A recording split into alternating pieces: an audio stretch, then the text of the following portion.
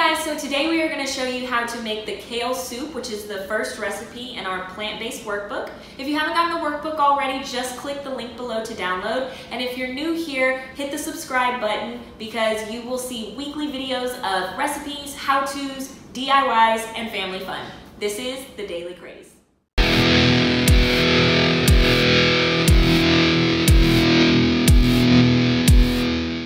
Always taste what you're cooking.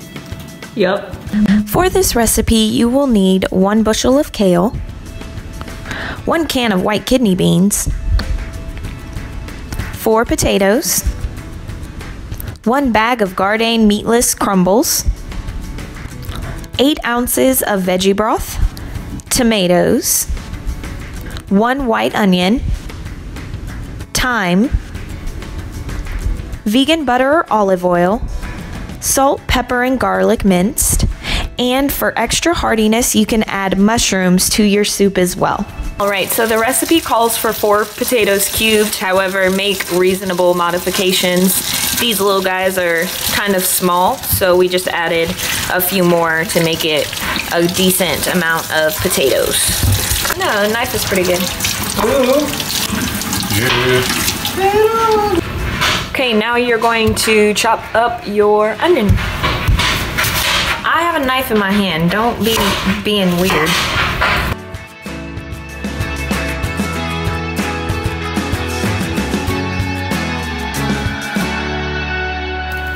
First step, add the potatoes to your broth. Potatoes in, because it's going to take a second to cook these boys. Yeah. So that's the very first thing you want, because what you don't want to happen is you're waiting on the potatoes to cook while everything else is ready. Definitely. That's the worst thing. That's the worst possible outcome.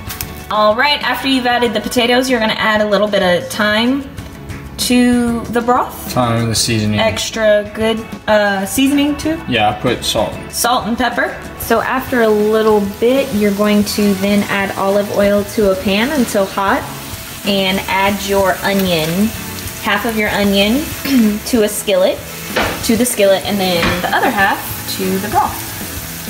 I'm gonna add your bag of Gardein beefless crumbles to your onions and olive oil. Make sure you season it, little salt, little pepper. Little salt, little pepper. Little salt, little pepper. So normally what we would do is we would cook the kale on a skillet for a little bit and then place it into the broth. But because we have this, we can just go ahead and cook it all the way in this pot and then add to the broth once we're ready to eat it. We got beans! Obviously, it would be best to use like a dry bean, soak them, make, you know, everything, but we don't use a white kidney bean very often, so a canned bean is the way to go for us. Probably less healthy, but obviously you strain this stuff out, rinse them off really well, make them A1 like that, so. Nice. There we go. And you go into the soup. Kale is being added to the soup.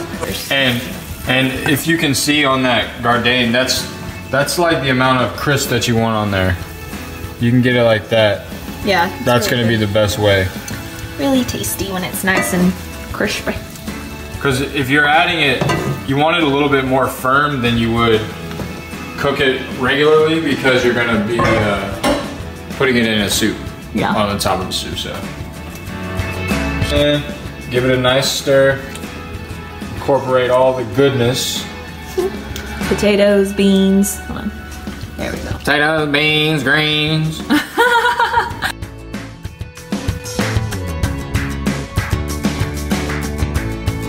Put the soup contents, then the beef or meatless crumbles, then some salsa, tomatoes. Top it off with some hot sauce. We like a lot of flavor, in case you couldn't tell. Hopefully you were tasting as you were going and everything is seasoned well, but if not, then go ahead and add a little salt and pepper. We have forgotten the guac. So we are doing that right now. And very, very easy. Just go ahead, scoop out your avocado, place it on the cutting board. Mush, mush, mush. And then you're gonna add some green salsa, right? Green salsa and lime juice. And lime juice. It's just a very, very basic style. I mean, Yeah. you can go as adventurous as you want. You can even just slice it like this and put them on top. Really. And Lincoln That's likes. not feta cheese, but that's cauliflower. I was about to say Lincoln likes cauliflower, so we made that for him for his dinner. It is not feta cheese. Does very much look like feta cheese though. That's that cauli. And you can chop it up as much or as little as you want. As you can see, my hungry self could not wait, so I had a couple bites while waiting for the avocado. Everyone can make potato soup with kale. You know, this is just another variation, but this is gonna be like definitely bridge the gap between like a meat eating lifestyle and like a more plant-based lifestyle with this soup. I guarantee, like, we have friends that will definitely be like, yeah, we want that, you know, and they eat like a Popeye's chicken with a hamburger.